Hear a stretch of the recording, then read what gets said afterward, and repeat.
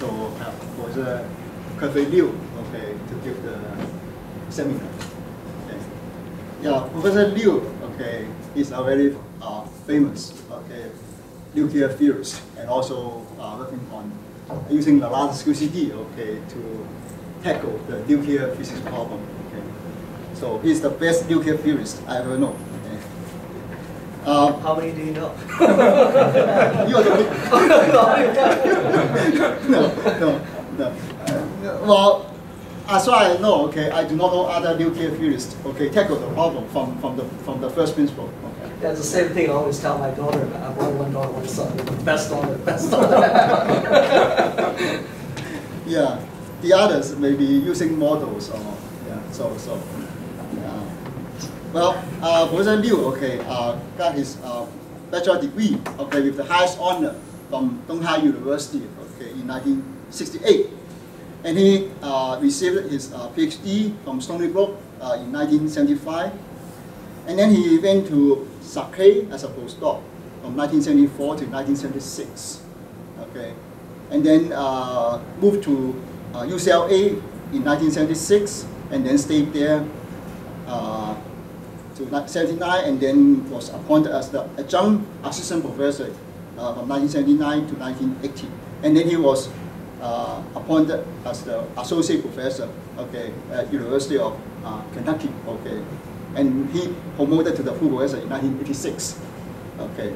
So yeah, so it's a very outstanding career. Yeah, Keh-Fei also received a lot of honors and awards, okay, including the Humboldt Awards for Senior Scientists in 1990, okay, and also the APS Fellow, okay, and also the University Research Professor at University of Kentucky, okay. Yeah, besides the academic work, okay, Keh-Fei also did a lot of service to our community, including serving as a president of the Overseas Chinese Physics Association, the president, okay, from 2003 to 2004, okay. So yeah, so we are very happy to have Keh-Fei give the seminar, and with the title Strangeness, Charmness, and Proton spin components. Yes, welcome, Professor Liu. Thank you for such a flattery introduction. I'm sorry, I don't know whether I deserve that. But anyway, I'm very happy to be here, visiting actually for 3 months. Visiting Taiwan.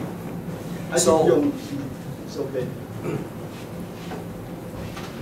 So if you have any questions or anything that you want to talk about on these issues and others, I'll be very happy to discuss with you. My office is in room 708. You can come anytime. You don't have to make an appointment with me. I'll be happy to do so. Okay. I'll report on our recent studies of strangeness, charmness, and the proton spin components from lattice QCD. First, I'll talk about strangeness and charmness, and then find out where the spin of the proton comes from. Okay? I'll give you a status of that, and then gauge you what operators we use for the calculations, and using the sum rules for normalizations, and then finally the lattice calculation that we have. This is the collaboration members. We have more members than this, but these are the people involved in these projects. Now, first of all, let me show you the relevance of strangeness and charmness. People have a great interest in this, mainly because of the search for dark matter. Right? Everything that's popular is related to dark matter search. In this particular case, one of the popular candidate, the neutrino,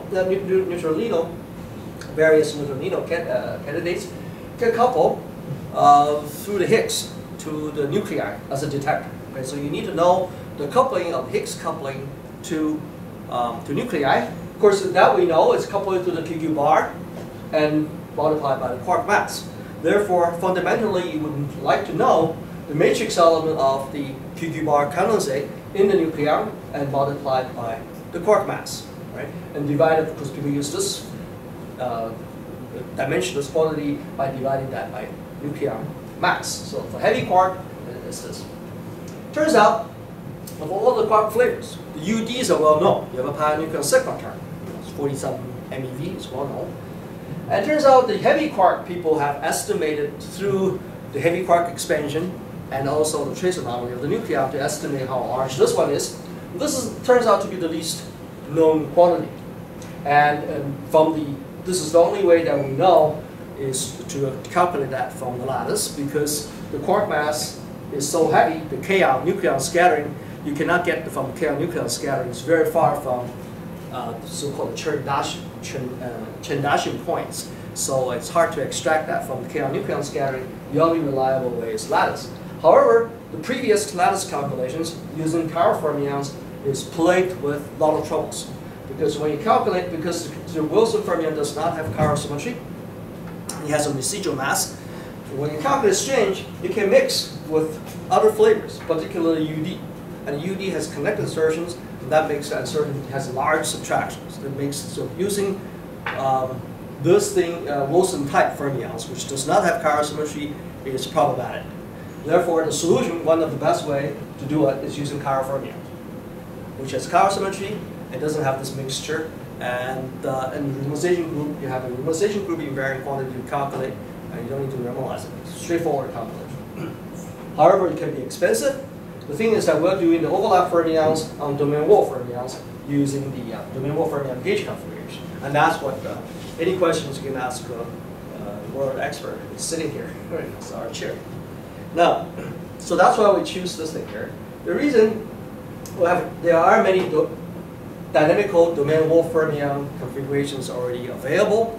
I'll show you in the next slide. From the RBC, this is RICAM, Brookhaven, Columbia, and UKQCD from the United Kingdom. And the lowest pile mass is already reached to the physical one, and with a fairly big size, 5.5 Fermi. We use overlap fermions on these surveillance on this so that it has a good overlap, has better chiral symmetry than this one even this is good enough, but this one is still better. And we'll calculate quark loops, as I explained, for the low mode averaging and improve the nuclear propagators with calculations. Okay, explain here. So first, let me show you the set of lattices that are available today, almost. Okay. Now, these are the three earlier set of lattices. These two have small boxes, 3 Fermi. The lowest pile mass is 300 MeV. And this one is 4.5 Fermi. It's pretty big. And the pile mass is close to the physical pile mass at 140 MeV. So we're working at this stage at least 3 lattices. Okay? So from these 3 lattices, you can do 3 lattice spacing. You can do the continuum extrapolations. And with this 3 masses and so on, you can do a chiral extrapolations. And these are the one that I'm going to report the results on is based on this. I'm currently working on the other 2. Now, when that's finished, we would like to move on to this one. This is a really big lattice, 48 cubed by 64. All right, this is a huge lattice, and furthermore, the overlap in general is 2 orders of magnitude more expensive than Wilson fermion. Right, so that's why many people choose to use Wilson fermion or even stagger fermions, but they have many problems with these. So we'd rather spend the hard time to get it right. Otherwise, you have systematic errors which you don't know how to control. So lattice is something like doing an experiment. All right, if you don't know your systematics, then it's hard to report your results. Okay. Any questions so far? Yeah, for the ensemble, 24 cube times 64. Yeah. Okay. Is 64 is longer than 2 times L. Okay. Usually we use the time direction 2 times L. So I wonder whether it has any advantage with the 64. Oh, even further out? Yeah. It does in the sense that we can sometimes, if it's too long, we can put 2 sources at the same time on the same lattice. I see, 2 sources. 2 sources then into double statistics. But then if you have the wall source or you have the noise on the same wall source, you cannot do that. Wall source, then you have if it's 2, then you can have interference. Oh, okay, so you are saying about gauge V1 function or right. Something like that. If it's too long, you can always take advantage by putting more sources on the one lattice. But sometimes, like very low pile mass, sometimes you need a very long lattices, depending on the time. So it doesn't hurt to give you long time directions. Yeah, sure, but it takes longer time to compute. Yeah, I understand. larger lattice, okay, for True. simulation. When you come to here, it's really Sure, big. this is inevitable because yeah, the T has to be at least 2 times of the area. Right. And we'll figure out how to do it. We cannot do this. This is going to be a challenge. It used to be that when people can do the physical calculations, but because dynamical fermion configuration generation is much more expensive. Now it has come to a time the generation of the configuration is faster than we can analyze it. So these ensembles are already generated. How many configurations? I don't know how many. Maybe order of 200 or so. Just one mass, right? Because just one mass. All you need is physical. You don't need others. No extrapolation. Sitting on the. You don't need extrapolation. You're sitting on the physical biomass. So you don't need to do extrapolations. Okay. So they already have a few hundred configurations. They have already a few hundred. We're just testing one. Even the 64 qubit? Even the 64, I don't know how many there are, but they are producing it. So they are really coming out very fast. And what's the Western mass? I don't know. Good question. I don't know. I don't know that. I don't know whether they know it. Because they have not analyzed them either. So they may not know either. Okay. All right. So I just mentioned that to calculate the strangeness, that it involves, let me see if I can jump ahead a little bit. Oh, where does it okay, let me jump ahead a little bit. Let me show you what they are right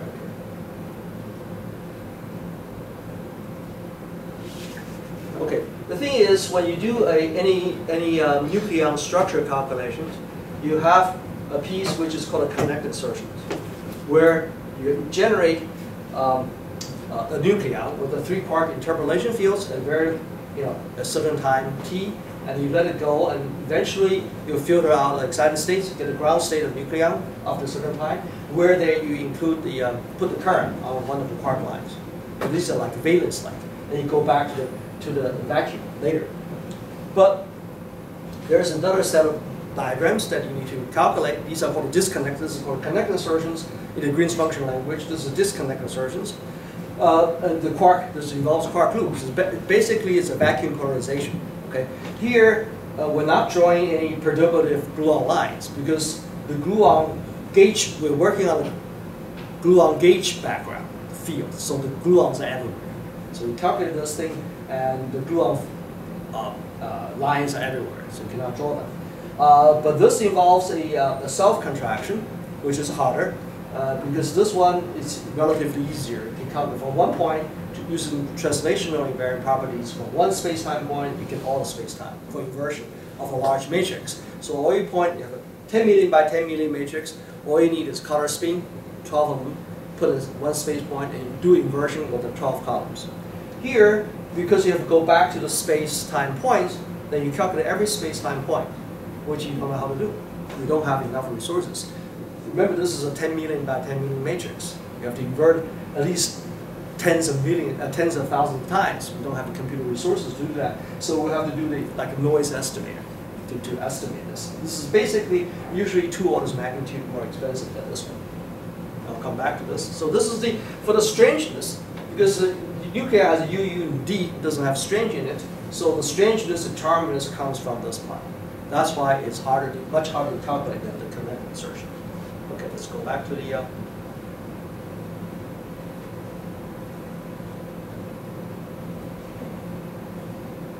all right, the first thing we did is improve the nucleon correlator. As I said, there's a nucleon correlator, there's a loop, right? Now, the nucleon correlator, what people usually do is put a point source and calculate all the propagator.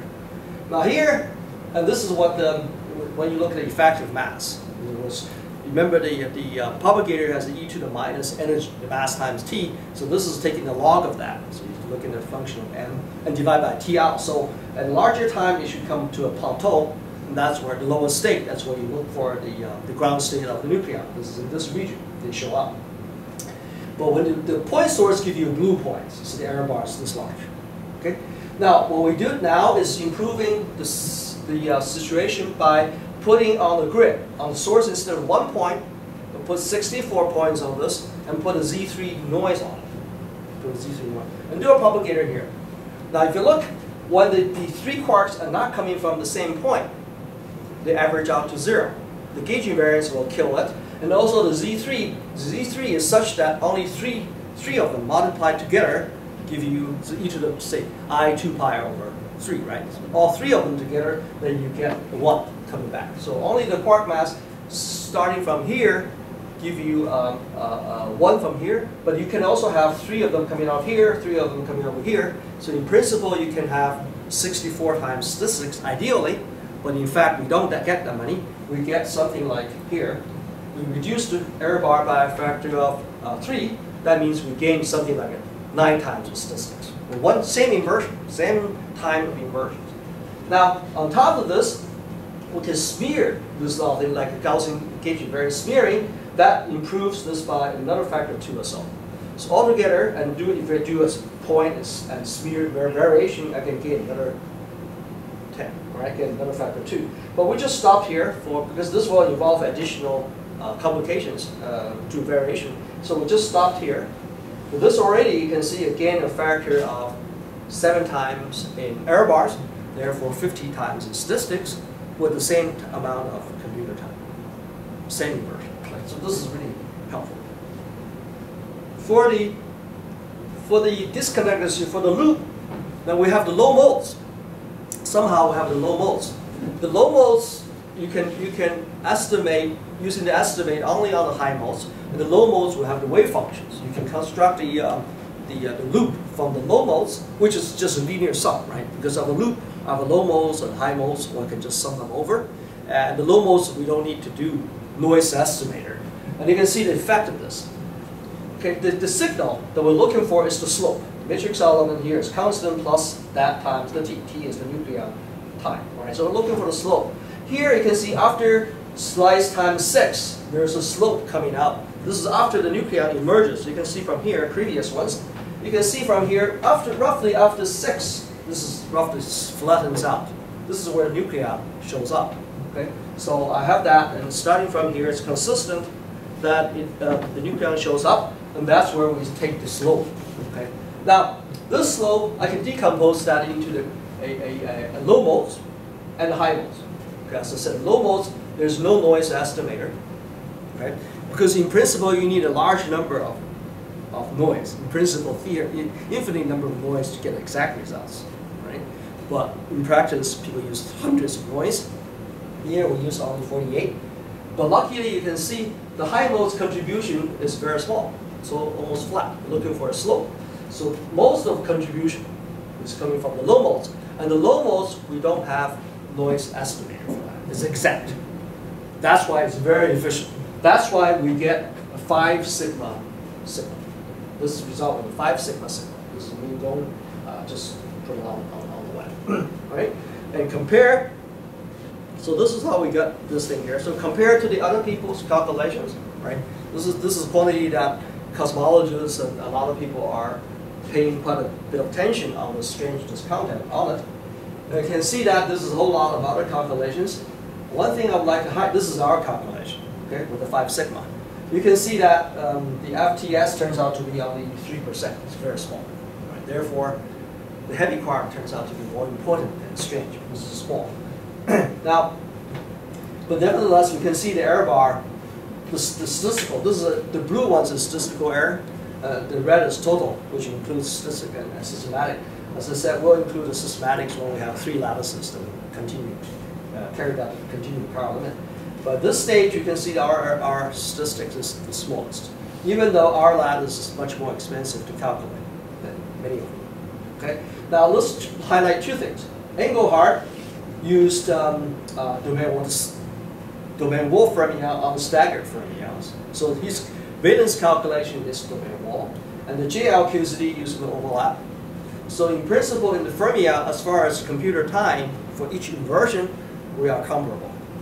Now let's look at statistics. Okay, we used 176 configurations and 48 noises each for this calculation. Engelhardt used 468 configurations, 1,200 noises. Yet his error bar is still much larger than ours. So if you take these numbers into it, you multiply together, we are 60 times more efficient than his calculation. The reason is that we improved the nucleon correlator and we improved the loop by looking at low mode average. Okay. You also have the time dilution. Diluted. Time for the loop. For the loop. For the loop, I have time dilution. Yeah. But time for modes. the connected. I'm sorry. For the connected. No, this is the loop part. Only the loop part. Yeah. For the correlator, for the nucleon, then we have the grids. We only have the grids with a low mode substitution for the 3 low ones.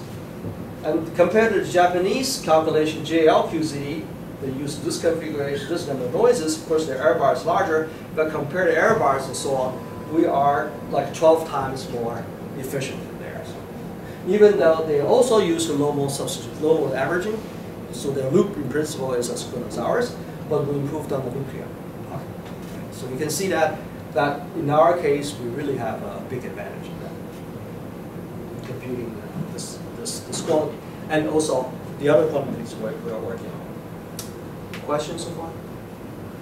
So compared with JLQC, you say the nucleon improvement actually makes such a big difference? Yeah, I think so. Yeah, I don't know whether you've seen this. The plot that we have, where with the same computer time, we improved the statistic by a factor of 50. 50. This is not trivial. Our 100 configurations, like 200 is like a 10,000. It's not a trivial improvement.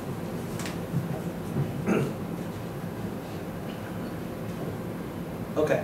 Now for the heavy quark, nobody has seen the heavy quark before for the chart, and we were the first one to see it. Now, remind the heavy quark, when you do the heavy quark expansion to leading order, at least to leading order, heavy quark, and people use then the trace knob, then it gives you the GMU squared, contract the loop. And that you can use the trace anomaly to figure out how much that is from nuclear mass. And there, it looks like the matrix element should fall off like 1 over the quark mass. When you multiply the quark mass to it, then it becomes it's like a constant. So we can check whether this is true. It turns out, when we calculate this as a function of the quark mass, it does seem to fall off. Whether it's exactly 1 over m or not, we don't know. But when we calculate multiply the quark mass to it and divide it by the nuclear mass, you can see this is a U and D and strange. Then you start to flatten out. Even at a time where it's about 500 or 600 MeV, the error bar is still large, but it does have a tendency to flatten out. So this is a little strange. Why would 500 or 600 MeV quark just a little beyond the strange quark, and that is already heavy enough. If this trend continues on, okay. Well, but this is the first time anybody has seen this. Okay, for the heavy quark, as I said, this will have the slope that we're going to look at. Slope gives us this 94 plus minus 31 MeV, 3 sigma effects. Compared to the heavy quark expansion and the trace anomaly, Schiffman and company got something like 70 MeV or something. But there are other people's improvement, but basically it's this. So it's consistent with this thing here. But we would like to improve the statistics to at least 5 sigma. You can see this thing is different from the strange. Here, the charm mass is much heavier than the strange. The strange case, you see the low mode almost dominate everything. Here, it does not seem to be the case. Low mode is still important, about half, but the high mode is also relatively important because the quark mass is really heavy. So to improve this thing, what we can do is just get more noises. So far, we have only 48 noises. We can multiply, 10 times, get 10 times statistics. It doesn't cost that much time because converting only the heavy quark is very quick, very quick. So we can relatively easy to control this, say, by reduce this error bar by a factor of say 3 or so, and then we should get 20% error bars. Okay, so that should be maybe a problem that we'll work on. Yes. I think in the C corp, okay, that it does not have the charm, right? The C doesn't have the charm. Yeah, so if you include a charm, say that means 2 plus 1 plus 1, dynamical configurations, then both with the contribution. I cannot estimate it very precisely, but people usually think it's very small. Correction may be quite small. Yeah, but since you are dealing with the CC bar, and then that might has a big effect, right? Yeah. But mostly if it's a CC bar on the C, okay, you will have the SS bar, okay, then the C in the I mean the charm in the C may not be that important. But then since you are looking at CC bar, then well, of course one has to see it, but people, the milk group has done to some of 2 + 1 + 1. did they measure? Not this one, not this quantity, but their statement is that it's hardly any. Yeah, there is something seems to be. One must have to see the effect of the. It will be worthwhile to see it. I mean, there must be some quantity. Okay. There could be eta C. When you have annihilation, yeah, eta C will definitely have some impact. The others, I'm not sure. Ammonium and all these things. Yeah. The side by side, this one, people in the model sense. In the model sense, you can think of this as the following. Okay, I have a quark condensate right everywhere. Okay, that's like consider what is a meson. Meson baryon is probably I have a C, really this water C, and the baryon or meson is like a bubble with the power symmetry restored phase in this. So there's a bubble in this. So as far as the CC bar is concerned, I have one thing, very intuitive picture. So I have a condensate everywhere, which is inactive. Condensate is inactive, right? Then you drill a hole with a bubble, making a bubble of this thing, right? In a vacuum, therefore, you have certain volume, right? And then therefore this minus a negative quantity becomes positive. So the C bar C and S bar S is positive. And how large that is depending on what the volume is, roughly. The size of the meson, size of baryons. If you take that picture, because I know it's very crude, very somewhat intuitive, and that size of charmonium or size of nucleon will not be affected, will hardly be affected by the presence of the charm in the C. That's what I figure. Charm the nucleon. Charm in not in the charm in the vacuum. Charm in the vacuum. No, I'm saying you replace the nucleon by charm the baryon. Yeah. Well, okay. Well, we'll wait for your results. We'll wait for your results. Let's see. Can you translate your result for SS bar and CC bar into the probability of finding this SS bar cluster and CC bar cluster in the nucleon? CC bar, and what do you mean by CC bar and SS bar cluster? SS bar, many people think that they form a cluster inside nucleus. For example, could be spin equal to 0 or to 1. Vector. So yeah, that's. If it will be spin will be 1, then that would be 5. Right. Sure. Can you translate that? Your result? It's lattice. It's hard to. Well, you can make models to explain, but here it's just a calculation, like you're doing experiments. You get a measurement, you get a number, you know you're doing it right, but to have a picture is what you rely on the specific models. Like the model I gave, it may not be right or may not be precise, but you need certain models to relate that. The lattice give you a number. How is that related to? You can look at the quark masses, you can look at other power properties, but compared to power perturbation theory, to go from there to match all the models as I don't know how to prove it. I don't know whether there are clusters or not clusters. But there are certainly 5 quark components. I mean, 5, 7, 9 quark in the nucleon for sure. But here the probability of this 5 right. But that will require a Fock space decomposition, and that will require a Hamiltonian approach. Here we're doing a Lagrangian approach, so I can interpret the Lagrangian fields, I can calculate matrix element, but I cannot tell you how many components, 3 quark, how many quark, 4 and 1 quark, 5 and 2 and other parts. I don't have a Fock space decomposition for that. Because that will help people to get better. Yeah, true. But that program has started by Hans Christian Pauli, not Hans Christian, and Brodsky many years ago, trying Lycombe Hamiltonian.